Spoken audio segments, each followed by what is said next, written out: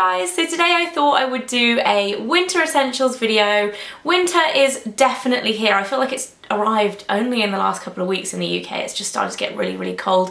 So I thought I would do a video all about my personal winter essentials. It's not everything in this video you must have for winter. It's personally what I like to use during winter. I thought I would share it with you all. So I'm going to talk about beauty, fashion, PJs, candles, food, all of that good stuff. I'm going to start with beauty and I'm going to get right into it because I have already waffled enough and I have a lot of things to talk about. So the first thing when it comes to skincare, obviously a good moisturiser is essential.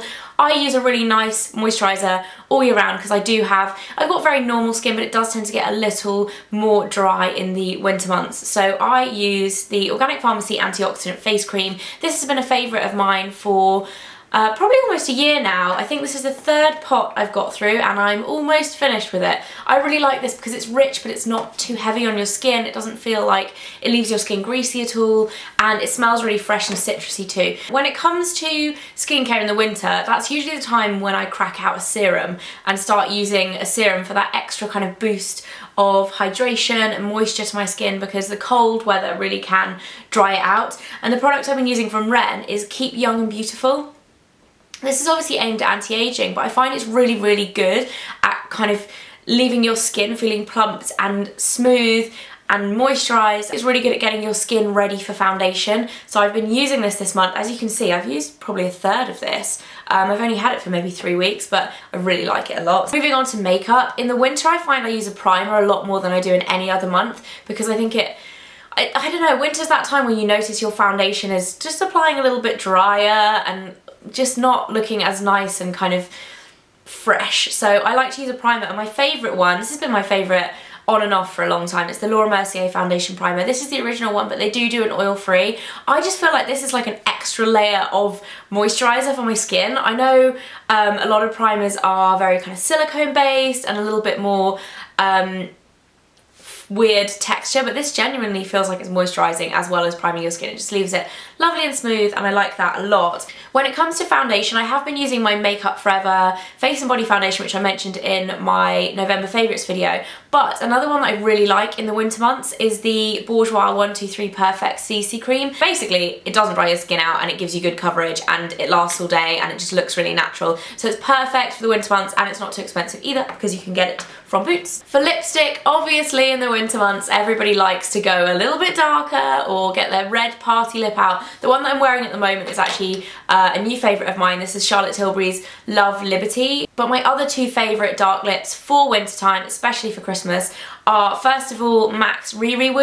I don't know if this is identical to Ruby Woo, but I feel like it is. It's a gorgeous classic matte red and it stays on for ages. This was from the limited edition collection I think it was like last October with the rose gold packaging, but you can get Ruby Woo as part of the permanent collection. I really like that a lot. Very good classic red for your makeup collection. And then the other one is a super cheap one. This is actually from Wet n Wild, which you can't get in the UK, but they are really easily available in the States, and I think they're about $3 or something like that. I can't remember the exact name of this lipstick, but they only have one that looks like this. It's something like everlasting, you know what I mean?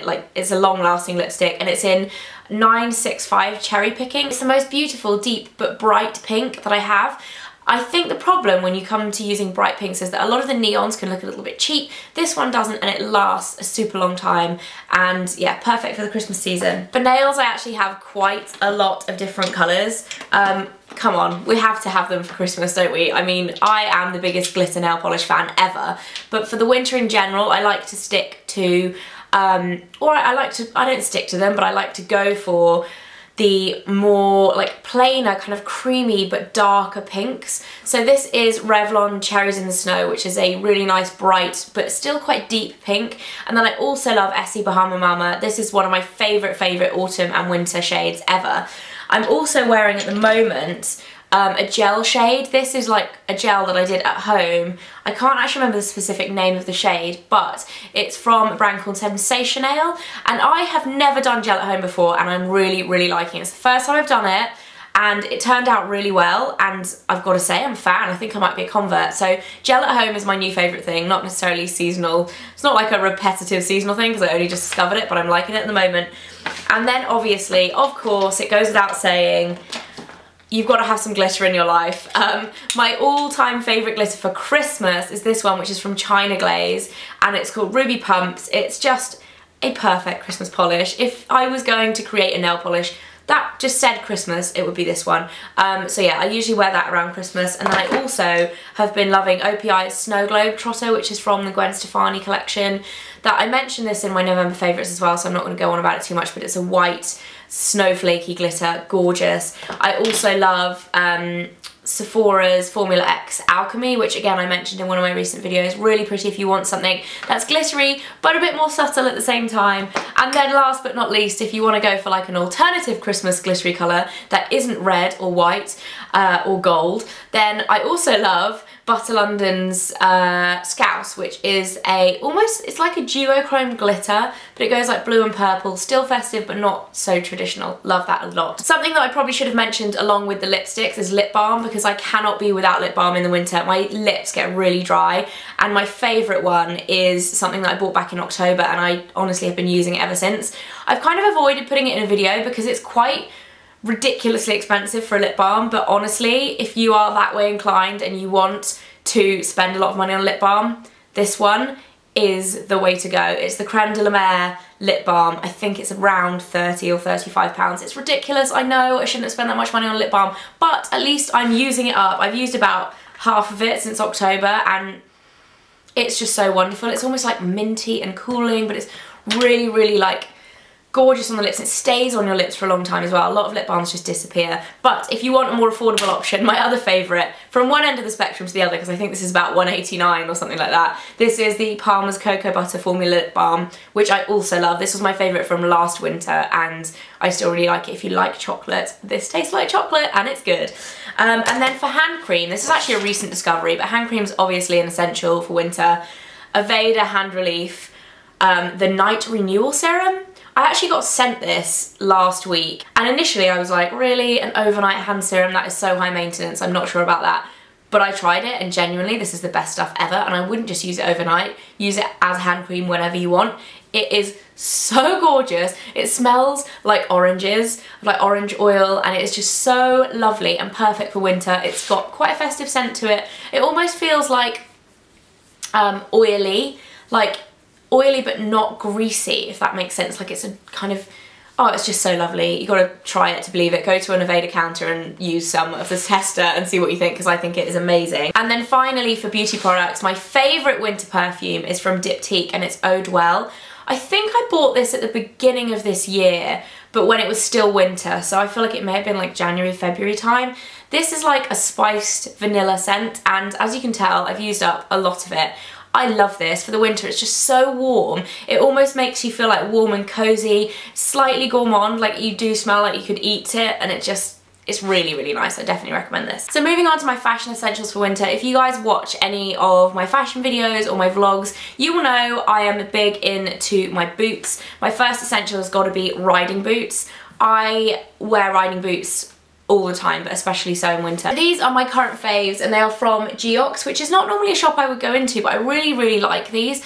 They're just a classic riding boot, but they have the suede detail on the top, and they're so comfortable. Riding boots, definitely a winter essential for me, as are ankle boots. These ones are new. I picked these up in Topshop the other day. I do also have a rag and bone pair that are fairly similar, like the ankle boots, but the heel is quite a bit higher than this, and I wanted ones that still had a heel but weren't like uncomfortable, because the rag and bone ones, if anyone's wondering about those boots, they are not comfy. So these ones are from Topshop, and they're pointed, just the perfect kind of everyday boot that you can wear either with tights and a skirt, or with jeans or a dress, whatever you want to wear it with. I thought these were good classic basics, and black boots. You can never go wrong with black boots in the winter. As long as you've got a short pair and a long pair, you are sorted. Another fashion essential for me in the winter are hats. I have three favourites to show you today. The first one is my monochrome bobble hat, which is from M&S, and I have been obsessed with monochrome recently. I really like this one a lot.